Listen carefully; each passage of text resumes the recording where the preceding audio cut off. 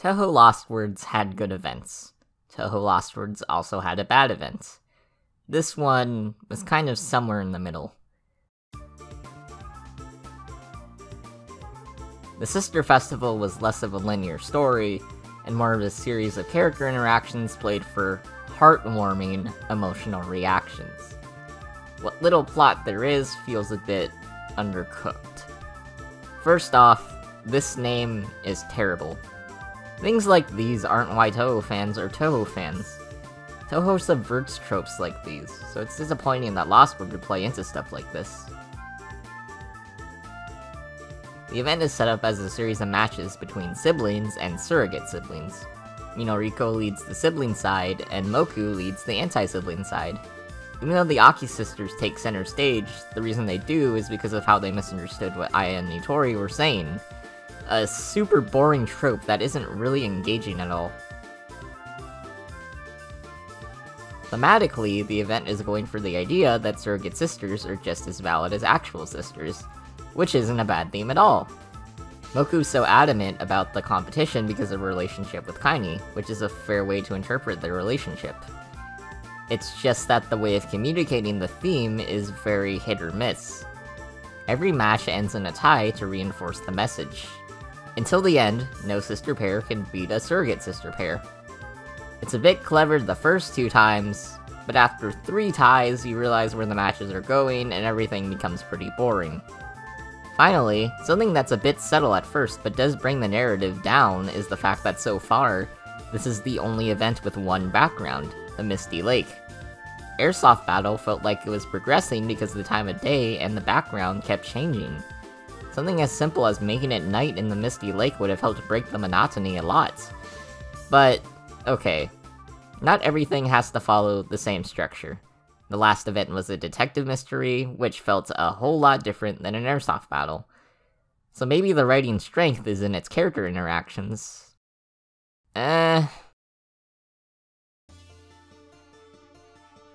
Before we go to main interactions, this is the first event that has interactions between main stages. Not much to say here, except that some are pretty cute. Reimu trying to get Sanae to do her chores is cool, the Raisins have a conversation that's rooted in 4 layers of irony, and Kosuzu tries to call Aki her sister, but Aki decides she is not getting sibling zoned. As for the main interactions, their quality is a bit inconsistent. The first one gives us a super weird pair related to darkness, and the most boring by-the-book Scarlet Sister interaction ever. Yeah, this event does not leave a good first impression. The one after is a bit better. I like Lunasa, so it's cool to see her banter with her sisters, and her friendship with Ran over not wanting to overbear on their other sister figures is charming. The third one, though, this is where I think the event finally rates something really good. At first, I was a bit upset that Shion was even with June. Why would Shion ever leave Tenshi's side? But their interaction makes up for it. The goal of their part of the contest is to scream, "I love you!" as loud as possible, and they're paired against Suwako and Sanae. June takes issue with how Moria Shrine treats religion like a business. And after June spent so much time at Miorin Temple, I think this makes total sense. The climax of this interaction is June yelling, "I love you, sis!" into the mountains. But then they're not able to win because she's too embarrassed to verify to the judges that she yelled this out. Shion begs her to yell it again, and a chase ensues. This is really cool June writing. She isn't just a super mean garbage person. She has values, and truly cares for the people around her. On the other side, Sanae and Sawako don't win because Kaneko gets into a fight with Suwako over how Sawako gets to be a sister, but Kaneko doesn't. This is when I realized. A lot of this event doesn't have characterization that I'd call bad, but more so, uncommon. Kaneko wanting to be called a sister seems super weird, until you put it into the perspective of her being petty with Suwako. Then it makes sense. Unlike some others, I don't have that many issues with the characterization seen in this event. It's more so the things the characters have to talk about, rather than how the characters talk about them, that brings the event down. The next interaction features Man, I don't want to think about the maid events again. On the other side, though... Oh, Benben and Yatsuhashi.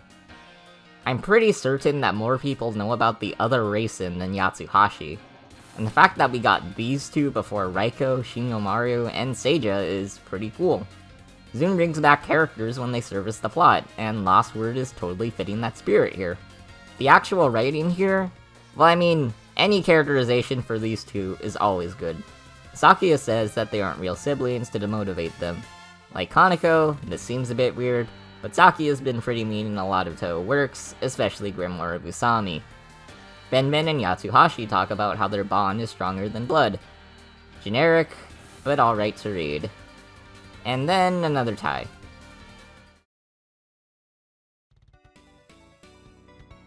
The next two interactions were probably my favorites. Kaguya choosing a fairy to counter the Watatsukis is totally something she'd do.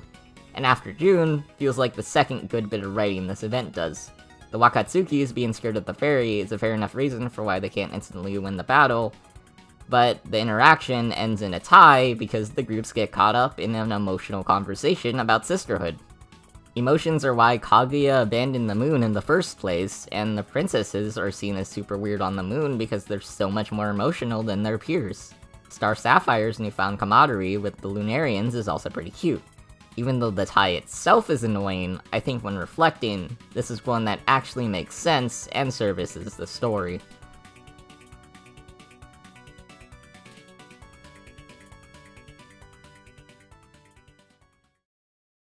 And then, there's the Komeijis. Satori is my favorite Touhou character, and I'm happy to say she's written really nicely here. She prepares for her section of the contest ahead of time by reading the judges' minds to find out that it's themed around napping, so she makes Koichi some pajamas. Her sudden mind reading makes a lot of people uncomfortable.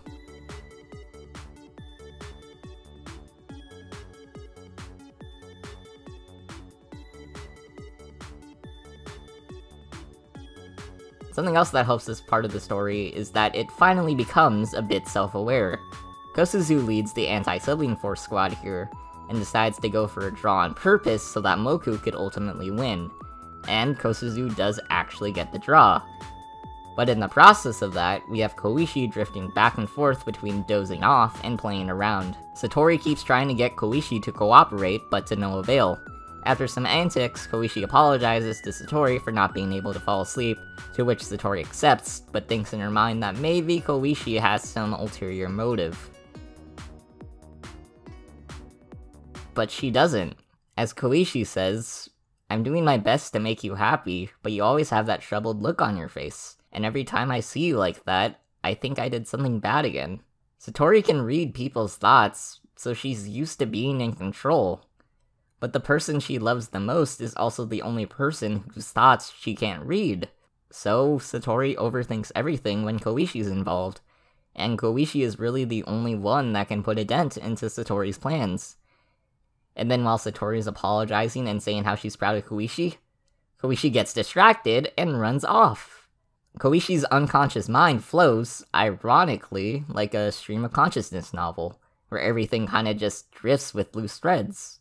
I know some people don't like how Koichi was written here, but I absolutely loved it. The entire sequence was a fantastic interpretation of Satori, Koichi, and how their sisterly bonds affect each other. Moments like these are why I play LostWord, and it's such a shame that the event has so few poignant instances like this. The ending epitomizes what I think of this event. Wasted potential. With something like the main event, I feel like that's bound to be bad. But sisterly bonds, they could have done so much more with the concept. The leaders of the teams face off. How could the Fall Sisters possibly defeat Moku and Kaine? That part's actually executed fairly well. Kaine has knowledge of how important the sisters are to the Season of Fall, which causes her and Moku to severely overestimate them in combat.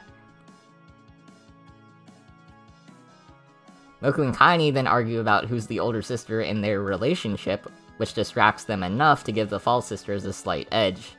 And unleashing their powers at once gives them the win. Moku and Kaine's argument is where I think something was missed though. Them arguing about who's older is actually something I expected, and the conversation itself is cute. But there's an element that's missed, that I also think ties into one of the event's main problems. Moku is immortal. She's older than almost everyone in Gensokyo, so she always has to be the older sister. Hell, even right now, she's an older sister figure to Sumireko. And Moku's probably seen a lot of people die too.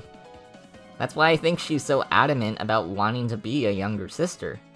Just once in her life, she doesn't want to hold that burden. But the game says nothing about this! What this event was missing, with a few exceptions, were more grounded conversations and interactions for its characters. Stuff like Racing, Yakurin, and Medicine gradually bonding over an airsoft game, or Kaneko and Suwako being the best bombs ever to Sune. But I do think that there is a reason these things were lacking.